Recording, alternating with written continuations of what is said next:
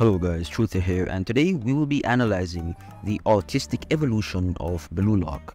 Blue Lock, written by Manayuki Kaneshiro, took over the sport manga industry due to its unique characters, over-the-top philosophy, and cinematic, amazing, beautiful artwork.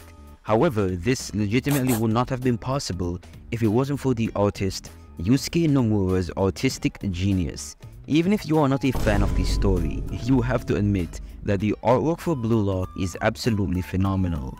But truth be told, Mr. Yusuke wasn't always this good at drawing. Yusuke Nomura started his mangaka career as an assistant artist for the manga Attack on Titan. So I know that this is absolutely mind-blowing to a lot of you. Trust me, I am just as surprised as you are. I had no idea that he worked on Attack on Titan, but if you look at the eyes and the facial expressions, low-key I can see the inspiration and how it actually carried over into Blue Lock's own style. So as an artist for Attack on Titan, Nomura was kinda underground in a way because he wasn't really mainstream. We didn't really know about him, he was just another assistant, right? So there's not much evidence for his work and what he's done other than, as I stated before, the style. But it was still good to know that he worked on a mainstream project like Attack on Titan. It kind of shows that he was genuinely destined for greatness, to be honest. And it's also so sweet how the Attack on Titan author does promotional material for Blue Lock, you know, for his past basically friend assistant to help him out and boost the project a bit. After his experience with Isayama, Mr. Yusuke took a new approach to artwork as he joined teams with writer Yuki Aki to create his first mainstream manga, Dolly Kill Kill. So you may have heard of Dolly Kill Kill already, as this manga is kind of the manga that put him on the map as a mainstream artist.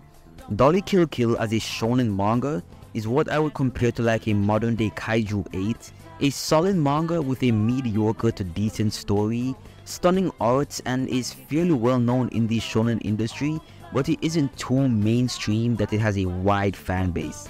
Dolly Kill Kill's artwork was very good for a weekly action manga. The way in which Mr. Yusuke designs characters, you can tell the difference between who's alien and who's human without even reading the actual story.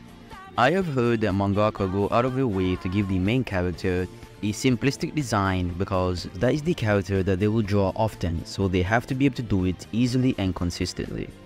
The main character's design is very similar to Isagi Yoichi's. The eyes, the mouth, the similar black hair. It is a generic design that only stands out due to the stylized artwork and battles, and that's okay. Isagi has a simple design, but that doesn't mean his design is bad by any means. A lot of the characters look very similar to those in Blue Lock, even just the way they tilt their heads, the facial expressions and facial features. It is very reminiscent to Blue Lock, and it is pretty much all the same, to be honest. Dolly Kill Kill was very successful for Mr. Yusuke, as he was able to work on this long-running shonen for well over 150 chapters before the project got cancelled. So if you don't know, earlier I did say that Dolly Kill Kill had a decent story. That's not quite true. The story was kinda bad. To be honest, it's kinda ass.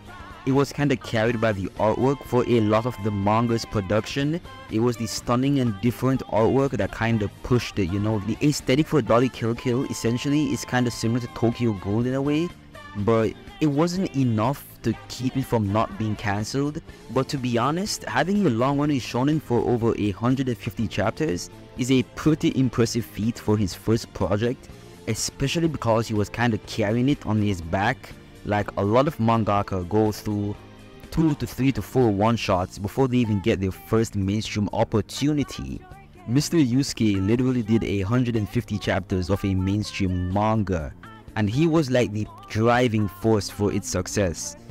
So yeah, it was during the serialization of Dolly Kill Kill where I truly believe Mr. Yusuke started to find his own style and come into his own as a true, pure artist. Making the transition from battle shonen to full-blown sport manga is not an easy task. Even Mr. Yusuke struggled quite a lot with making the jump, in my opinion, as early Blue Lock's art was kinda shaky. It doesn't have the confident, stylized feel that it has currently. It's more grounded and fundamental, which isn't bad, but it didn't allow for Blue Lock to stand out in any way. Sometimes the character models felt a bit off, the artwork wasn't very well shaded or refined, it made some of the drawings feel very flat and generic. For example, compare the character design of Noel Noah in Chapter 1 compared to Chapter 203. No character development is done, no changes, however the character model is a lot different, more stylized and a lot more unique. His motion lines also improved a lot, as in early Blue Lock they were pretty much non-existent. His line work to portray motion is one of the best skills to acquire when drawing a sport manga, so I'm glad that he acquired that skill and he does it very well. If you read the first original chapters of Blue Lock, like the first 10, it is kind of evident that it really took him some time to find his style and truly be able to express himself with this body of work. Not to say that the art in the first selection was bad by any means, it most definitely had its moments where it was just like standard good art, but I would say that the art became a lot more impressive and consistent during the second to third selection. This is when the auras began to be more unique, the drawings were a lot more detailed, the speed lines were consistent and well done, the hair, the shading, everything improved dramatically during this period and the artwork became far more detailed. This is, in my opinion, one of the reasons as to why the artwork in the anime is so inconsistent during the second selection. It is because of the changes that happened to the artwork during this period. It becomes a lot more detailed and it improves drastically compared to what they were doing before, so they couldn't replicate it and make the jump immediately. They couldn't evolve and capture this artistic feel. Perhaps if they had more time, they could have made this possible, but it's unfortunate that they didn't. Another thing I wanted to mention is how Blue Lock portrays emotion. Originally, it would just use cross-hatching and very dark lines and shading to show what the character is feeling. However, this was very one-sided and mainly based on negative emotions. We never really saw the emotion of full-on sadness, but the grey and white tones add for so much more of a dramatic feel to the artwork that it truly allows you to see the artistic growth before and after. Like, Blue Lock's artistic evolution is truly wonderful in my opinion. I don't think there's much artistic development from the third selection to the Neo Egoist League, as the art is just genuinely amazing. I don't really have much to complain about. The characters are nearly never off model, the artwork is very consistent and detailed, it's almost impossible to replicate. Blue Lock is easily the best drawn sport manga, I'd say probably even better than Slam Dunk.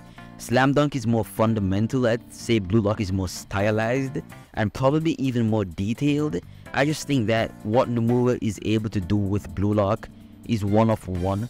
He was truly made to do this, and the evolution of Blue Lock is truly beautiful to see unfold within our own eyes as the story progresses.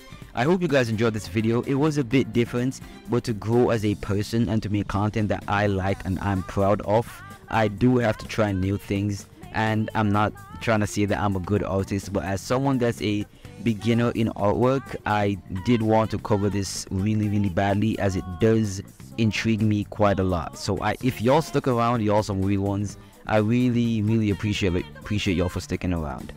The next video is gonna be crazy. I hope y'all enjoyed this video and look forward to the next one. See y'all later.